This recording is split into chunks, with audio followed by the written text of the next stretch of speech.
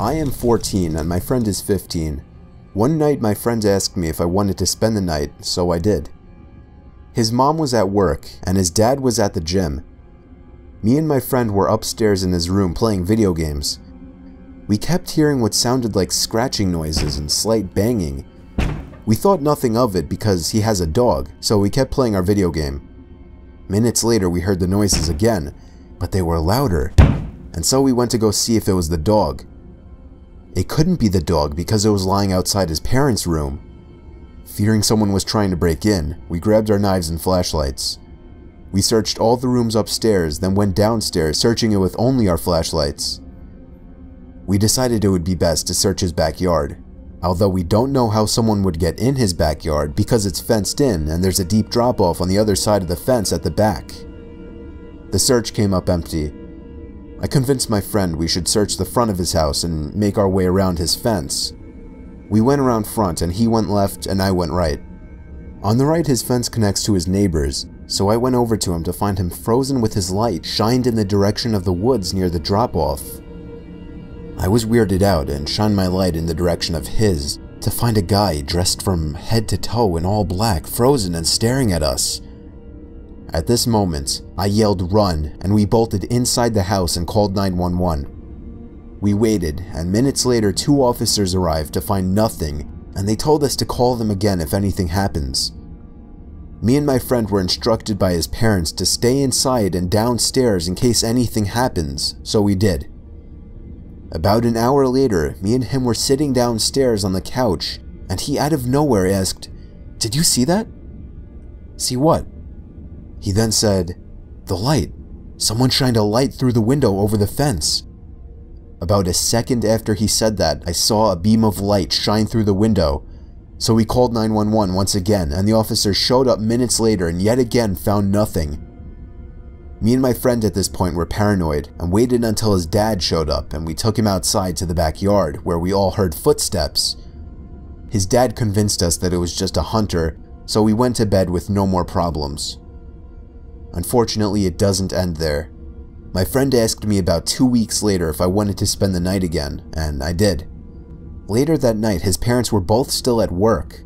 We were joking around about what had happened with what we thought was the hunter as his dog was outside doing its business.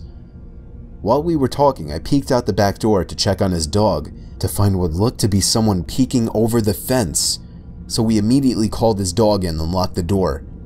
We left it alone, and minutes later, as we were in his room, we heard noises, so I looked out his window to once again see what looked like a guy peeking over the fence.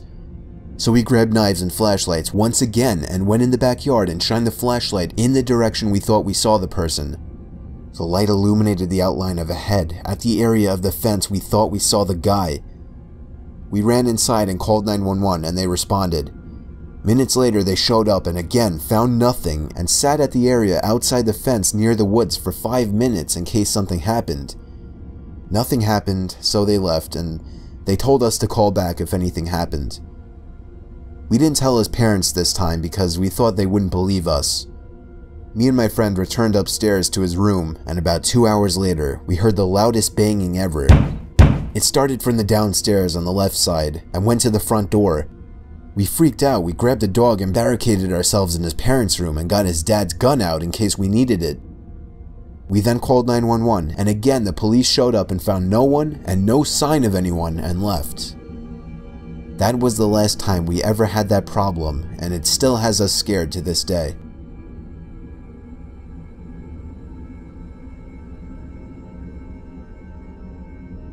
I was 14 years old, hanging out with my friend Jesse, who was also 14.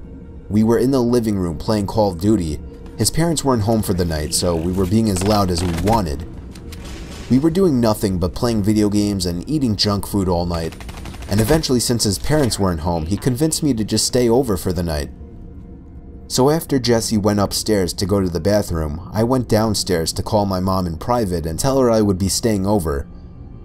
By the time I got back upstairs, Jessie was back, and he just stared at me with a confused look on his face. I asked him what was wrong, and he said he thought that I was upstairs as he thought he heard someone in the bedroom next to the bathroom. I assured him I was downstairs making a phone call, and he just looked back upstairs with a concerned look. He walked upstairs and I followed him.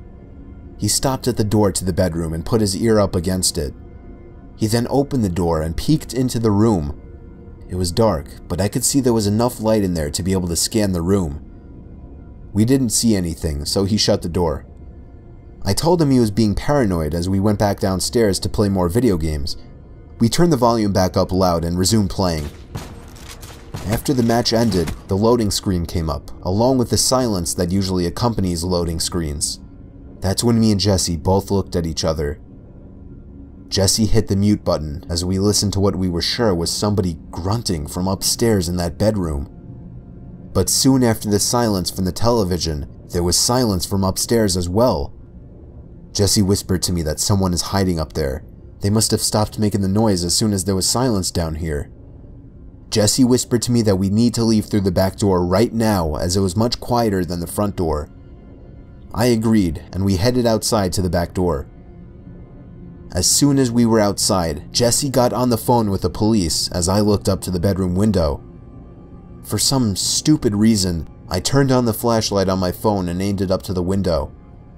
About 3 seconds later, my heart dropped as someone stepped into view from behind the glass, but only for a brief moment. They seemed to crouch down under the window after spotting us. Jesse saw it too. That's when we actually took off down the block. We only came back when we saw a police car parked outside with its lights on. Jesse unlocked the front door for the two cops, and they went inside to investigate. As me and Jesse were outside waiting by the car, we saw him. Him, as in the guy who was surely at the window. He was coming out from the backyard, walking really fast, yet also clearly trying to keep quiet. This man was really tall, like 6'5" or something, and he looked to be mid-40s. Me and Jesse ran inside and screamed for the cops to come outside, but by that time he was gone, and we had no idea which direction he could have gone in. Inside of the bedroom that the man was in, a giant clothes bag had been pulled out from under the bed with certain articles of clothing obviously missing. There was also money missing from the desk drawer, and the desktop computer had been turned on. We never saw or heard of this man again.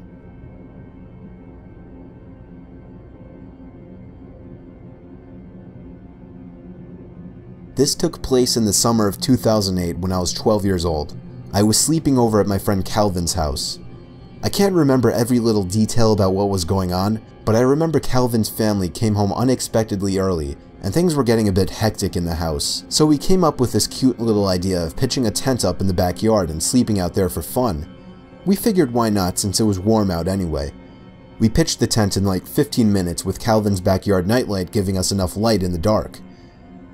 Now on one side of Calvin's backyard beyond the fence was about 100 yards of nothing but trees. We lived in the country in New Jersey.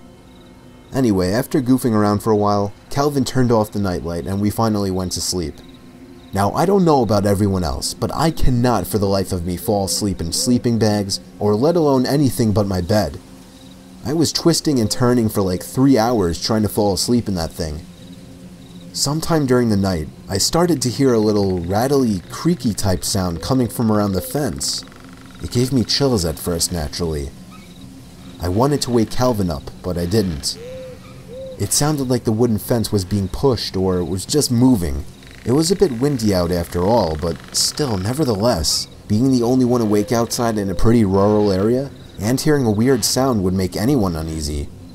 I tried to ignore it for the longest time, rolling around for like 3 hours hearing nothing but the sound of the wind, to then hearing a constant strange sound was just too weird, and I was getting downright freaked out. I felt the urge to pee coming on, and I didn't really want to go out there without knowing Calvin was awake. So I woke him up and told him to listen to that noise. Of course he thought it was just the wind, but as long as he was awake, I did feel better about leaving the tent. I unzipped the tent and naturally looked in the direction of the noise. I couldn't really see anything, it was too dark, so I walked over and flicked on the nightlight switch. When I looked at the fence, I saw there was a person leaning on the fence with his head down, seemingly pushing the fence. I immediately turned the light off and practically dove into the tent. I whispered to Calvin what I saw, and as we both fell silent, we realized that the noise had stopped. I told Calvin to call his house phone as quietly as possible, but he said we should run straight for the back door.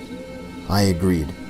He unzipped the tent as quietly as possible and opened the little door, and when he ran out of the tent, he screamed. In reaction, I jumped out from the tent and ran straight for the back door as well, not looking behind me. When I asked Calvin why he screamed like that, his response scared me. He told me he saw somebody standing right by the side of the tent in arm's reach. The rest of the night we slept in Calvin's room upstairs, and I could swear, with the window open, I could still hear the creaky fence being pushed, but every time I looked, I couldn't see anyone out there.